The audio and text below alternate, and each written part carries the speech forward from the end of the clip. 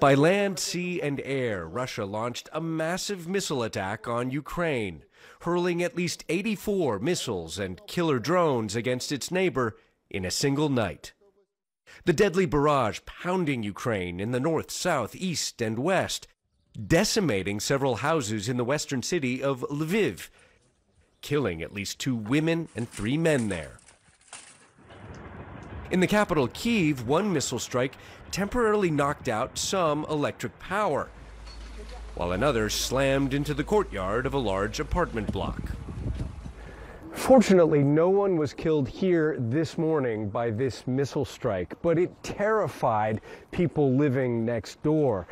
No one in Ukraine knows when a deadly Russian missile could explode in their neighborhood. Olya and Nastya Kuvlanovska say the 7 a.m. blast broke windows in their 7th floor apartment. It was very dangerous, so we was very scared of it. But the close call didn't stop them from working today. We've developed immunity after a year of war, says Olya. We don't even run and hide in the basement anymore when there are air raid sirens.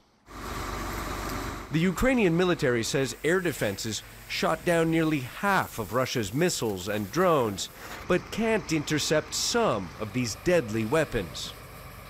There were X-22, which we can't shoot down. We can't shoot down the Kinzhal either. Russia's defense ministry calls the missile barrage retaliation for what it claims was a Ukrainian terrorist attack in Russia's Bryansk region on March 2nd. Claims which CNN has not been able to independently verify. Deadly Russian revenge attacks that leave ordinary Ukrainians picking up the pieces. Now, Jake, the Ukrainian armed forces, they say that the risk of further Russian missile attacks is still very high. There also appear to be concessions now that this tactic of firing different kinds of missiles, and in particular the Kinzhal hypersonic missiles, that those were able to foil some of Ukraine's air defenses. And then there's the issue of the utilities and things like heat and electricity that were at least temporarily knocked out. The lights are back on here in Kyiv. The heat, though, is not. 30% of homes don't have heat right now in March as a result of these latest strikes. All right, Jay. Ivan Watson in Kyiv for us. Thank you so much. Now to a plea to the West from Ukraine's prime minister today, tweeting, quote, we need more weapons and more sanctions to stop the aggressor. While the U.S. has committed more than $30 billion in security assistance since the start of Putin's brutal war, some of the biggest weapons promised, such as the Patriot air defense missile systems, take months for Ukrainian soldiers to learn how to operate. Let's get right to CNN's Natasha Bertrand at the Pentagon. And Natasha, if Ukrainian troops were up to speed on operating the Patriot missile system, would that system have helped defend Ukraine from today's barrage of missiles?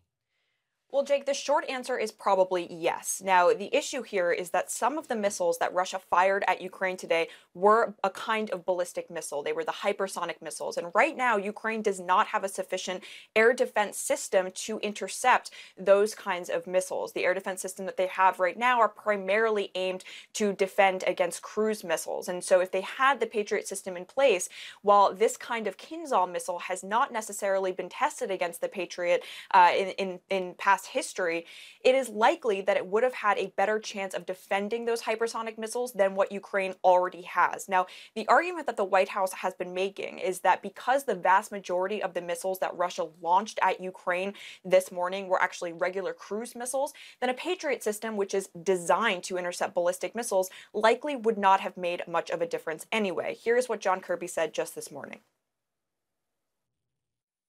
The Patriot missile system is really designed to go after ballistic missiles, and it's not as effective on cruise missiles, and it's certainly not going to be effective against drones. So it's doubtful that you could say, well, if they had the Patriots, that it would make a huge difference in this particular type of barrage, because this was largely cruise missiles. So the key word there is largely. It was largely cruise missiles, but it was not only cruise missiles. And these hypersonic missiles that Russia launched at Ukraine, they can do an enormous amount of damage. If they had the Patriots, which they are currently training on in Fort Sill, Oklahoma, then they could have made somewhat of a difference, Jake. All right, Natasha Bertrand, thank you so much. Appreciate it. Joining us now to discuss is the chairman of the House Select Committee on Intelligence, Republican Mike Turner of Ohio. Mr. Chairman, good to see you. Let's start with Ukraine. You've said you support giving Ukraine what they need to win. Quite frankly, I'm not quite sure that Speaker McCarthy's on board. He just balked at an invitation to visit Ukraine from President Zelensky, and he recently repeated his stance that he doesn't support a blank check to Ukraine, even though no one is proposing a blank check to Ukraine. Is there, do you think, the appetite in the House Republican Conference for the kind of more aggressive aid that you're talking about?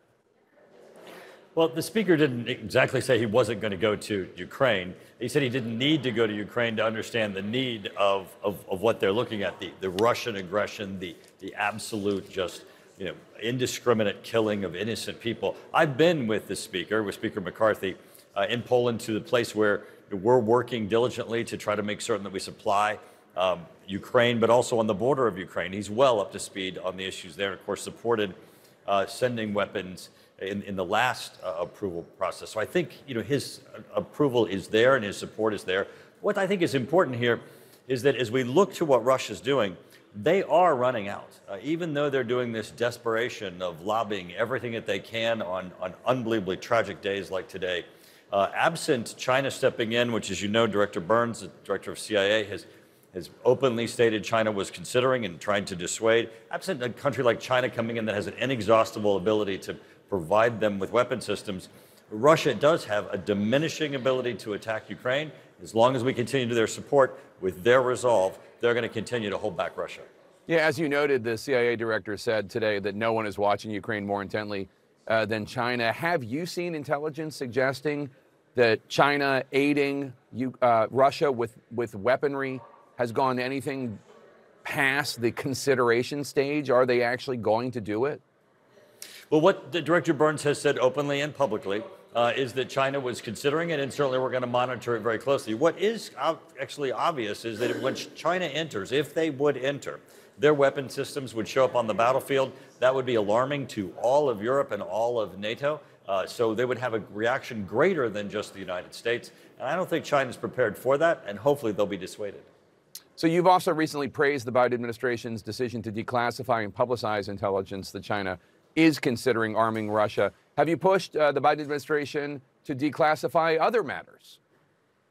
Well, certainly. And this Congress is going to take a vote this Friday, joining the Senate in the call for the declassification of materials with respect to the origins of COVID. I think that when you look at, especially in space, we've been very effective of declassifying information, allowing our allies to know, identifying the bad behavior that's happening from Russia and China and weaponizing space. Certainly in Ukraine, declassifying what their strategies were, their plans are. They have an impact on our adversaries. That's a tool that needs to be used more, and it certainly, from this administration, has been used effectively. I want to ask about your fellow member of the Select Committee on Intelligence, Congressman Darren LaHood. Today, in the hearing you chaired on worldwide threats, Congressman LaHood accused the FBI of unlawfully monitoring him. Did the FBI do that? Was it improper? And why were they doing it? So what Darren LaHood was referring to is a report by the intelligence community of a FISA inquiry that occurred, a query that occurred on a member of Congress and that was identified as improper. Darren LaHood was coming forward and saying, I have reviewed this material, and in his opinion, that it referred to him. I concur in his opinion that it's likely him. But the point that was important here is he was saying, look, there are abuses. There are valid and really wrong things that the intelligence community has done, more particularly the FBI has done, with FISA. We need to address those abuses as we go forward in reauthorizing this program, but we have to address those abuses head on before we go to reauthorization, or we're going to lose the faith of the American public, and I think they'd lose in Congress. Well, and I mean, we've seen these abuses. I mean, there was an abuse like that as related to Carter Page, I believe, the monitoring of Carter Page and a lack of disclosure of all the information. Why renew it if the FBI can't be trusted to do it without violating their own rules?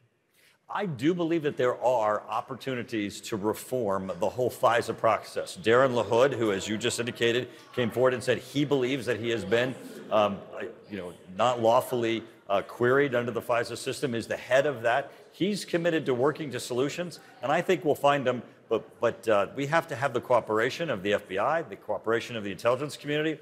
We have to, look at what were the real abuses that happened. How do we fix this, and how do we protect the American public? Yeah. The chairman of the House Select Committee on Intelligence, Congressman Mike Turner of Ohio. Thank you so much, sir. Appreciate it as always.